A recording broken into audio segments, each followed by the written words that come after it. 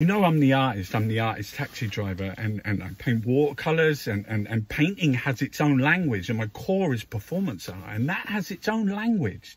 It's different from columnists, from news, from theatre, from you know, music, and they too have their own language. Today, this cartoon by Ben Jennings, you know, it's so sad. It expresses, you know, the grief. These are headstones.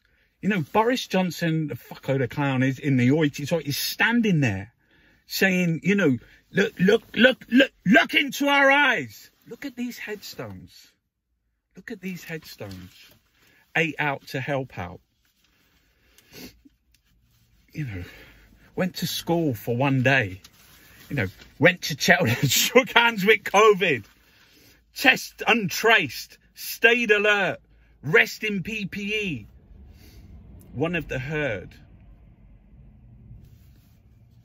took it on the chin.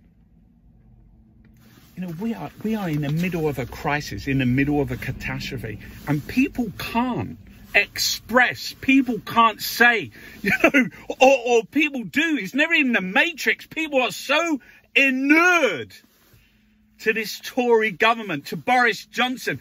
There could be 1 million fucking headstones. Parents' fury at schools. They could fuck up everything. And they're still on 40%. What will it take? You got Brexit. You got people willing to die, jump off of cliffs, let their kids eat grass. 400